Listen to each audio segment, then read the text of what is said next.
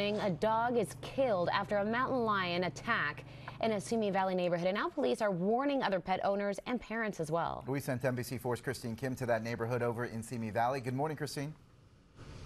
Good morning, and I spoke to the brother of the dog owner whose dog had passed away, died because of this mountain lion, and he tells me she's just devastated and traumatized after watching her small 6-year-old mini schnauzer named Pumbaa get killed right in front of her by this mountain lion. And he says that she has no children, so this dog was like a son to her.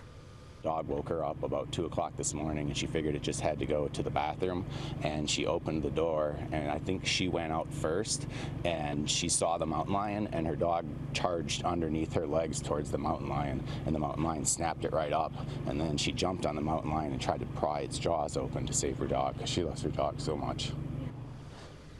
Ultimately, she couldn't save him. He tells me she did get a cut on her hand from trying to fend the big cat off her dog. When officers responded to the 5400 block of Evening Sky Drive, they spotted that mountain lion with a tracking collar in the backyard with the dead dog. Fish and Game arrived, but the big cat took off before they were able to use a beanbag on it to scare it away.